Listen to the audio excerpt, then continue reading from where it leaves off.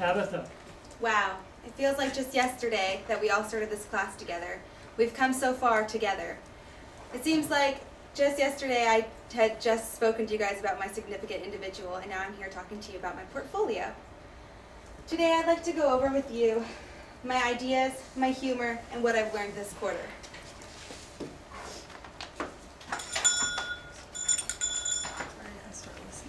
My ideas are more like inventions. I couldn't think of what to say for ideas because I didn't really know what an idea was. Is it just a thought, or is it an invention? It could be really anything.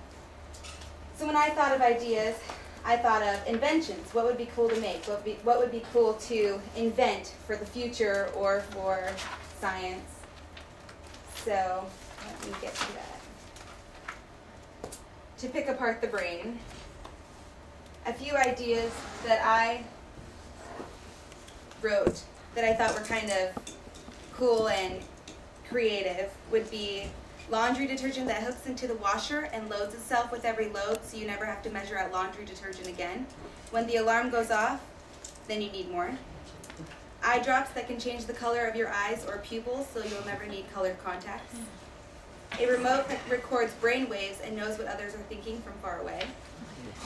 Eye contacts that are seen through like a computer screen. You can think something and then look it up and show it through your eyes, so nobody knows that you're actually not very smart. A carpet that vacuums itself. When dirt sits on the carpet, you can push a button and tiny pipes underneath the carpet will suck all the dirt down and release it outdoors. Nail polish that makes your nails immediately grow half an inch so you can cut them down to the size you want, and there will be no need for fake nails. A website that can find a song just by humming or singing the song to the computer, or the words in the song, not just the song name. Because I always have the toughest time finding songs on iTunes because I don't know the name of the song.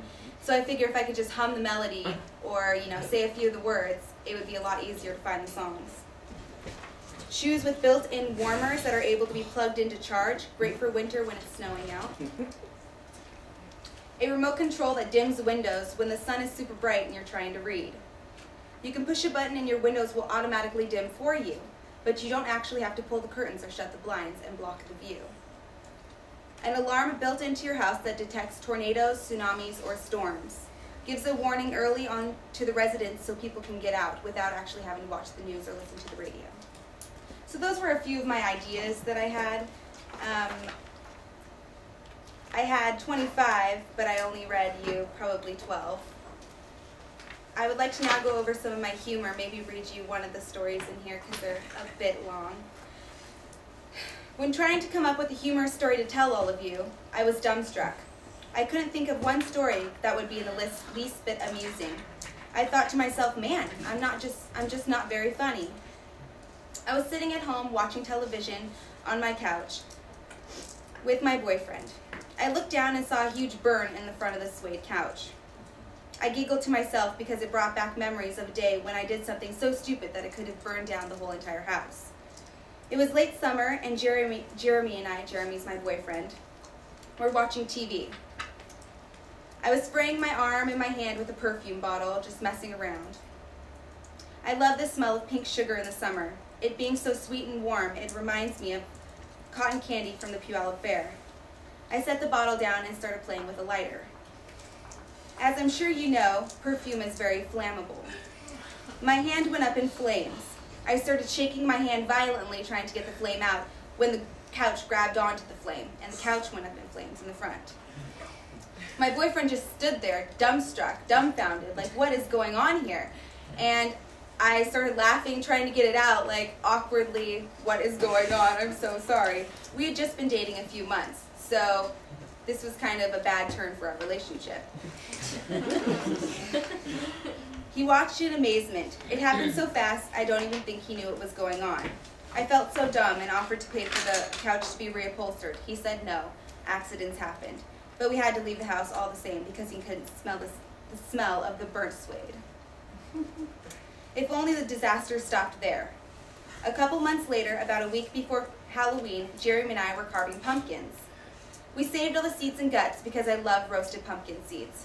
When I woke up in the morning, there was a huge garbage bag full of pumpkin guts and seeds sitting next to the sink. I called him and asked him if I could situate them or take them apart in the sink and put the guts down the garbage disposal.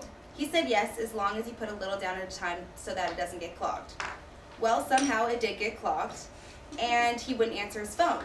So I ran to the bathroom and got a plunger and started plunging the sink. But when he got home, the sink was still overflowing, and he said, "What happened?" I said, "Well, it clogged, so I started plunging it with a plunger." And he said, "You can't plunge a sink with a plunger." So he goes under the house and starts looking at all the pipes, trying to figure out how to get the pipes to release all the pumpkin guts. When I start doing laundry. The laundry room is right behind the kitchen, and the pipes are connected. So then, in the laundry room, the water started billowing out of the washer machine onto the floor, overflowed into the kitchen, and waterlogged his whole kitchen floor for like 5 feet in. I guess it's good that he's a handyman, or else I would have cost him a lot of money. So that's my humorous story. It's called Disaster Girlfriend. And then my other one, I'll kind of shorten a little bit because it's a little long too. It's called A Night to Remember. One night, my boyfriend and I decided to have people over to hang out. We were all having a good time, had a few drinks. I excused myself to the restroom. When I tried to flush, the toilet would just keep filling with water. I looked everywhere. There was no plunger. I mean, who in their right mind doesn't have a plunger in the bathroom? I looked everywhere. I paced around the room, looked underneath the sink, no plunger. Finally, I worked up the courage to go outside and ask my boyfriend for the plunger in front of everyone. I couldn't, so I asked him to come to the bathroom with me and shut the door behind him. I yelled, "Where is the fucking plunger?" Oh. I lifted the toilet seat and he wailed out in laughter. My cheeks blushed in humiliation. I was horrified. I asked, "What's so funny?" "It's like you've never clogged a toilet before?" He just started laughing harder. Finally, his boisterous laughing came to an end. He was able to tell me the toilet was supposed to be uncloggable when he bought it from Home Depot. This just added to my shame. Luckily, he had a plunger out in the garage, so he went and got it and handed it to me through the window so I wouldn't have to suffer any more humiliation. We still laugh about how I clogged the uncloggable toilet to this day. It's a story I doubt he will ever let me live down. And then, lastly, I would like to talk to you guys about what I've learned this quarter. And then if we have time, I have a poem that I'd like to read to you guys that I found that was really inspirational. It's in my readings for the weeks. When I started this class, I was extremely worried about getting all the work done that would be required for completion. I've always been a bit stage fright, even though I sing in choir for the last 7 years.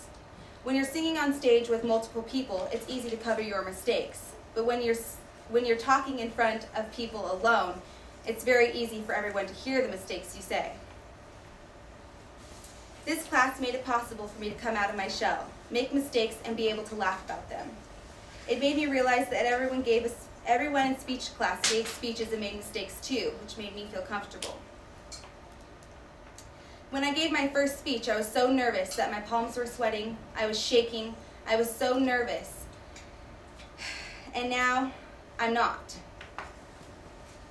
By the time I delivered my 5th speech, I was so comfortable that I got nothing more than a few loose butterflies when I came up here to give my speech to you guys. This class has helped me to prepare for life. It has taught me many things that I will carry on with me forever. This quarter has been a struggle, to say the least. I have felt more humiliation and anxiety than ever before, but in all honesty, I'm a better person because of it. In the end, I am thankful that I took this class. The tips, techniques, and advice will stay with me for the rest of my life. So that was just something I wanted to write about this quarter. It's really helped me become the person I am now. I was so afraid to get up in front of people, so afraid of what others would think about me if I made a mistake. But now I realize if I make a mistake, everyone's just going to laugh if I laugh too. So,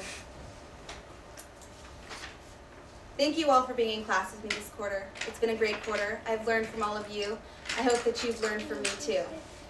I've gone over my ideas, my humor, and what I've learned this quarter. No, I wanted to share an inspirational quote with you, leave you with this quote today. Nobody can go back and start a new beginning, but anyone can start today and make a new ending.